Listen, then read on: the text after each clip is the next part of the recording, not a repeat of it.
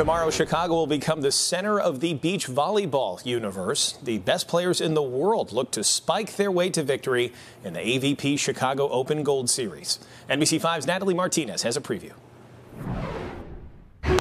They're AVP pros and Olympians. Brandy Wilkerson and Melissa Humana Paredes also make up the top Canadian team in the running for next year's Olympics. Paris 2024, we have our eyes set on that. And this weekend, they're taking on Chicago at Oak Street Beach. I feel kind of at home being here, and the crowd here really appreciates volleyball. They really appreciate sports, great culture, and the food is incredible. Going to restaurants in different neighborhoods or different areas, or, native cuisine. They are here to work. The sights are a definite bonus. It's the biggest kind of event with the biggest stadium. It's on the beach. It's beautiful. It's probably the last Gold Series of the season. Both amazing players and personalities who draw people to the popular sport. To see it in person, to see how far people can run, how high people can jump, how much intensity and energy there is just to get 1 point, I think you'd get hooked pretty quickly.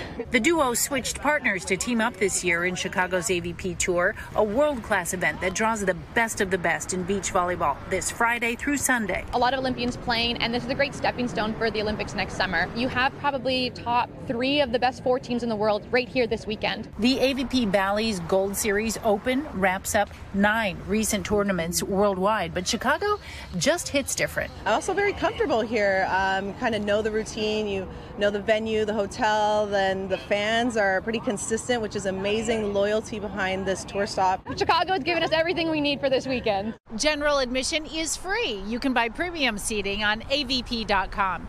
Along the lakefront, Natalie Martinez, NBC5 News. Sounds like something to do this weekend for sure. Can't miss the grandstand if you're going by Oak Street Beach. It's a big one. Yeah.